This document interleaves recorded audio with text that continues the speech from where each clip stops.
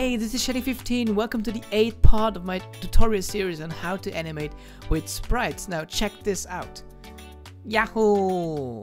So last time we created this jump. Let me just quickly turn the other R out.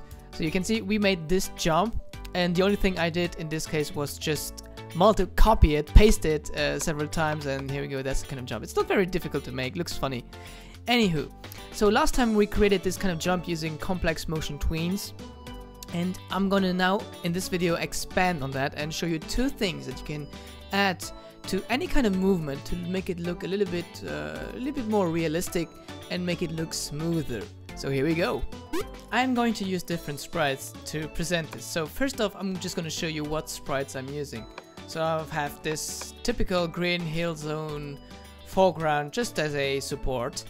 And in the character is going to be Sonic, of course, and I've got two sprites. Now the first one is the one where Sonic is in the air, very simple animation, and the second one is the one where Sonic is going to, this is the landing position of Sonic. So if we go inside the graphic, you can see I've got a few sprites. Now this first one is when he lands, and then he gets up, and that's where he stands, and that's where we want to be at the end of the animation.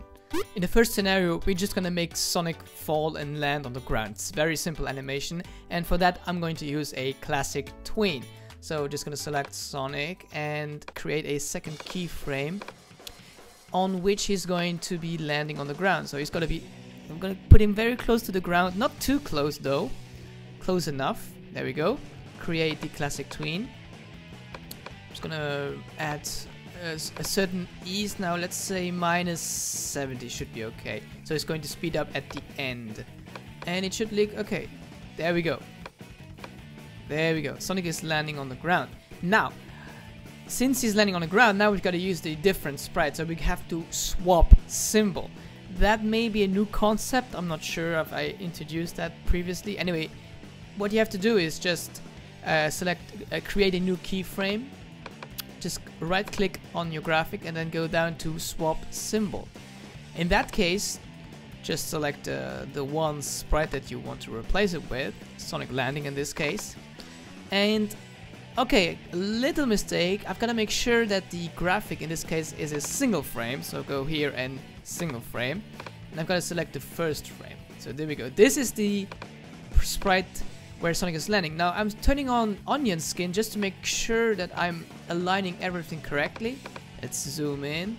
So I gotta move him up a little. I gotta move him up a little bit, maybe a little bit to the left. That's what I gotta do. Sometimes you just gotta adjust the position of your graphics. That's what you gotta do. And I think it looks okay. Does it look okay? Yep, it looks okay for now. Now you could just go ahead and play out the rest of the animation. So for that I'm just gonna add 3 keyframes, I believe. Yeah, so we've got these, and for this keyframe the second one, and then the third frame, and then the last frame. And that's about it. You could actually just call it a day, and there we go. That's the animation, that's the landing animation. But I want to teach you something. So what you can do to make it look smoother is actually do a little bit of resizing. Now it's a very common technique among sprite animators. It's nothing new.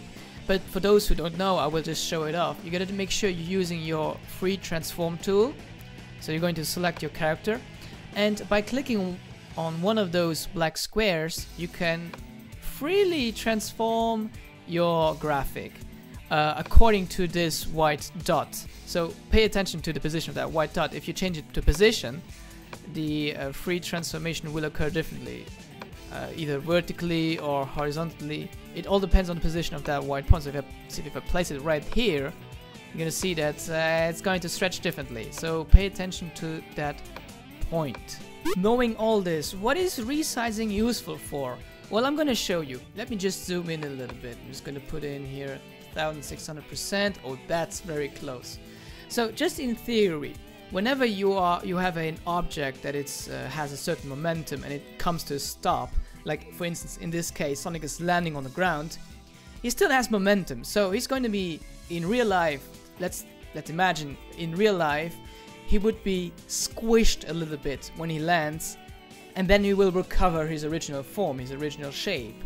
Well, that's what you gotta try to recreate in animation. In sprite animating, you can use resizing for that. So here's what I'm gonna do. I'm just gonna convert these few frames into keyframes, and I'm going to go onto the first keyframe, and I'm gonna make sure that the white dot is positioned on his feet, more or less like right around here. And I'm gonna resize him just a little bit. I'm gonna make him a little bit squished down, like this, just a little bit. Then I go to the next keyframe, again make sure I have the white dot right here, and I'm just gonna squish him just a little bit more, and I'm gonna stretch him out horizontally, just a little bit. And on the next keyframe, he's going to start to recover his original shape, so I'm just gonna squish him one more time. Oh, sorry, I forgot the white dot. Right here. Squish him a little bit. There we go. And on the last frame, he has his original form. So when you see the animation, you will see that he lands, but when he lands, he's squished a little bit, just a little bit. And that creates the, let's say, the illusion, like it makes the landing animation look a little bit more realistic, a little bit smoother. And that's the idea behind using resizing whenever you're animating movement.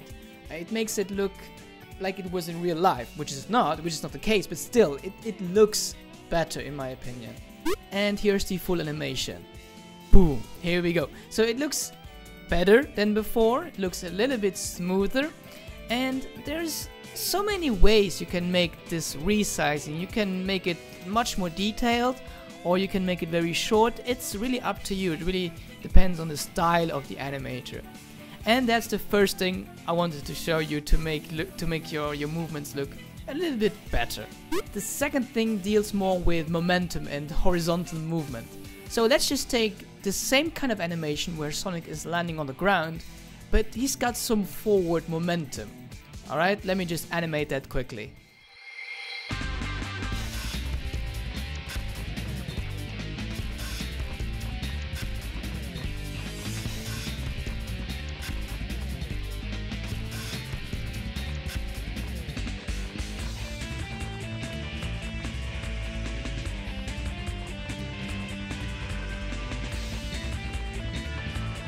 Okay, that took longer than expected. So let's just go ahead and add the landing sprite. So I'm just gonna, first off, what I did, I created a motion tween inside of a motion tween. So what I gotta do, I just gotta break down this sprite again to obtain the original graphic. So now I can swap symbol without having any position resizing problem. So let's just go ahead, swap the symbol like before. Sonic landing, just zoom in a little bit, make sure that it's a single frame, use onion skin, make sure to position it correctly. I think this is about right. And I'm gonna play out the rest of the animation. But let me just say this. Now let's forget about the resizing for a moment, right? Let's just say we don't care about resizing, alright? This would still look stiff, but in another way. It looks kind of stiff because Sonic has a full... Not only does he have a downward momentum, which is him landing, but he's also got a forward momentum. He's moving forward at the same time. So having him land on one spot and not move at all is kind of weird. It makes him look very stiff. So that's where I have to use sliding. And again, like resizing, it's nothing uncommon, it's nothing new. I'm just gonna show you how to make that. It's quite easy actually. Let's just remove those subsequent frames. We're gonna add them later. And here's what you gotta do. I'm just gonna zoom in again, very close. There we go. So since he has a little bit of more forward momentum, when he lands, he's going to slide a little bit like this. Alright? So we're gonna just create a motion tween. And in this case, I recommend you don't use classic tween, but you use the different motion tween. So we're just gonna create a empty or a blank keyframe, create motion tween, and just move him a little bit forward. Just a little bit, not too much. Make sure you don't do it too much, otherwise it looks even weirder. So it kind of slides off. Now it looks unrealistic, it doesn't look natural, right? So what you gotta do is just add ease, 100 ease. I usually have 100 ease for that kind of thing. So he moves just a little bit.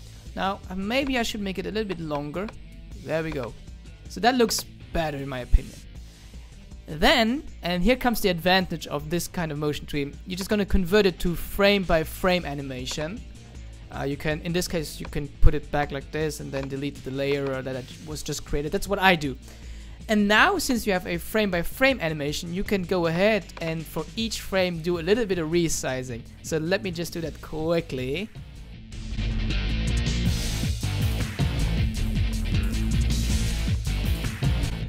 And that's it for the movement. So not only is Sonic moving a little bit forward, he's keeping his momentum just a little bit, but he's also being resized. He's squished a little bit when he lands. So we kind of combined both effects. And just to finish, I will add those subsequent frames that I deleted before. Let me just quickly do that to be finished. There we go. Number 2 and number 3, and the last one, number 4. And let's look at the whole thing from the start. Maybe a little, not too far.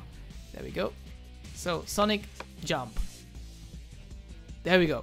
And that's how you do it. And with that being said, the video is finished. So in this part of the tutorial, I was more or less trying to show you that you can actually use physics to make animation look a little bit smoother. Like the fact that when you're landing, you're being squished a little bit, or when you're moving forward, you kind of keep your momentum even if you come to a stop. So you gotta slide. So that's just sort of like using physics to make sprite animating. It's kind of funny, and I think I could go more into detail, and I think there are even more things that I don't even know about that you can use and try out for yourself. But that was just the general gist, and I hope you enjoyed. And I hope I can release the next tutorial video maybe in 2 months. We'll see. I'm being kind of busy right now, job hunting, but I hope this was helpful. So until the next video, take care, have fun, ciao.